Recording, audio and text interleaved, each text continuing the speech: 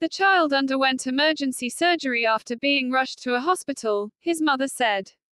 A 9-year-old boy in Scotland nearly died after swallowing several tiny magnets that attached to each other in his abdomen and blocked his bowels, his mother said. Jack Mason was rushed into surgery after experiencing severe pain and violent vomiting. After some prodding, his mom said, he admitted to swallowing a handful of tiny, silver magnets.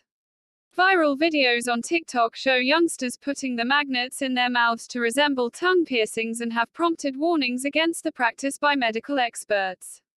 Jack's appendix was removed earlier this month during surgery.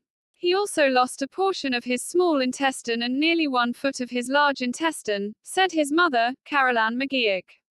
It was explained to me that the damage these magnets can cause could be so extreme that he might not pull through, she said.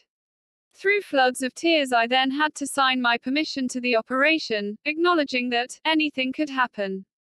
The boy had seen the TikTok videos being circulated on social media, McGeoch said. Jack is lucky to be alive, his mother said. If his experience can prevent other kids from enduring the same, then I will do everything I can to do that. McGeoch advised parents to search their children's belongings for magnets, and dispose of them. In Britain, 65 children have required emergency surgery in the last 3 years to remove magnets. Jack's school issued an advisory through the PTA.